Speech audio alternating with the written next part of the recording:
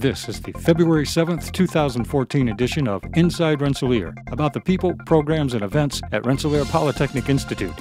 With the support of a 5-year $1.7 million NSF grant, George Makatadze, professor of biological science, will investigate the speed of protein folding, seeking to boost the high-temperature tolerances for a given enzyme by adjusting the electrostatic interactions on the protein surface. Former Engineers hockey player Matthias Lange, class of '09, will represent Austria as a member of the hockey team in the upcoming Sochi Olympics.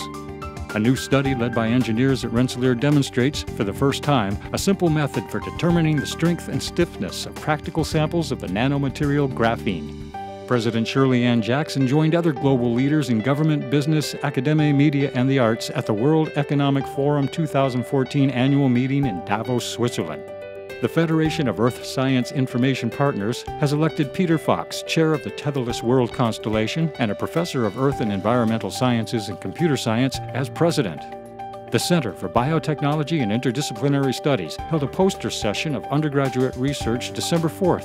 30 undergraduates displayed the results of research projects jointly sponsored by the Institute and the Center as part of an initiative launched in the fall semester.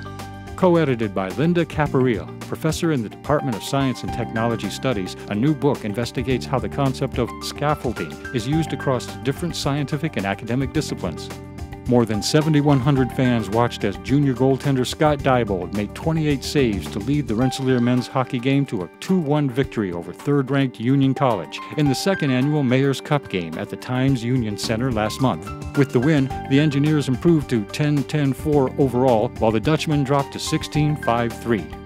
And Hospitality Services at Rensselaer will welcome Slovenia chef Bozidar Maran to campus February 10th and 11th as part of the Sodexo's 2014 Global Chef Program, a month-long international chef residency. That's it for this issue. For more on these stories and others, go to www.rpi.edu/about/inside.